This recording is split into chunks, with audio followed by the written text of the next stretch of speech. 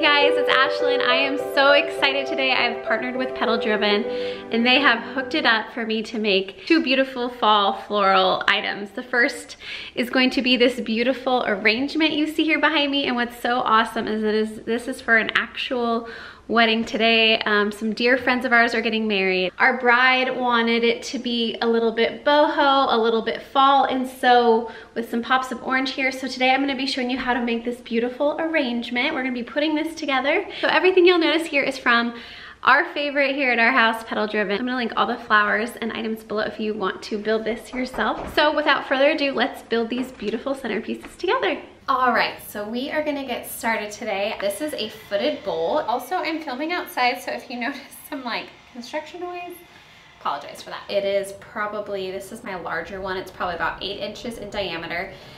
These have been workhorses for us because I have used these for so many things. So if you're wanting to invest in some good pieces, get something that's neutral, that's basic, that will be versatile. That's why I've used this so often, and this is gonna be a centerpiece for an actual wedding. So I'm gonna be making 2 larger centerpieces that are gonna go at the ends of the aisle for the bride. I'm gonna start with a wet block of Oasis, and I'm gonna down into the centerpiece like so. It's nice and secure in there, and this has been soaking in water for probably about 20 minutes. So it is ready to go, and we're gonna build our centerpiece. And the wedding is tomorrow, and so I'm doing this about 24 hours, a little bit over a day before the actual wedding, but this will stay in a nice cool place and it will be perfect for tomorrow. So I'm doing this a day in advance, and I will do the bouquet a day in advance as well. So let's start building our base. Of course, we always start with our greenery. We have a ton of really beautiful greenery. We want it very thick and full and lots of foliage because it's October and it's a fall wedding. So let's start building our greenery base.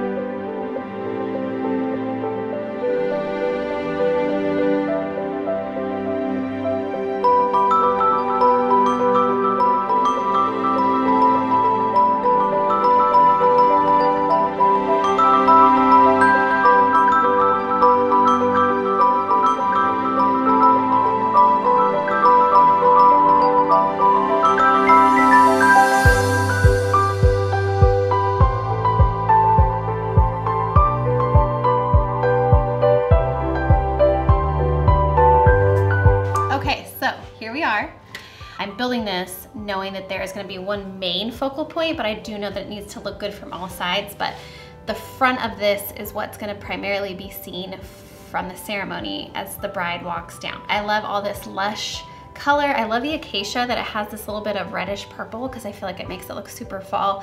We just have a ton of really silvery, sage, gorgeous textures here.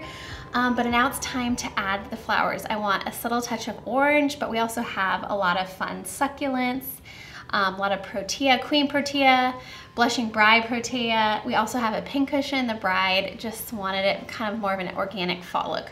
But we're also pairing it with a couple roses, so that softens it up. But we're gonna start building. Let's do it.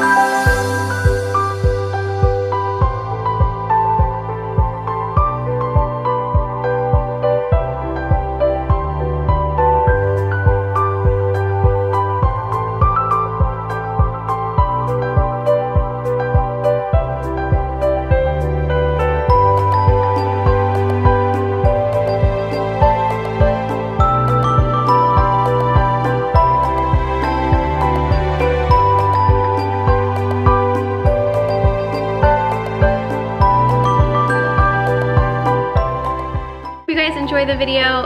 I'm really excited to put these in the car and drive them up to the venue today. I'll try to get some photos on site and hopefully I'll be able to add them into the video so you can see what it looks like live in the flesh, not just on my dining room table, but at an actual wedding. I think it's gonna be beautiful. And I love her pops of orange. I think it's just perfect for fall.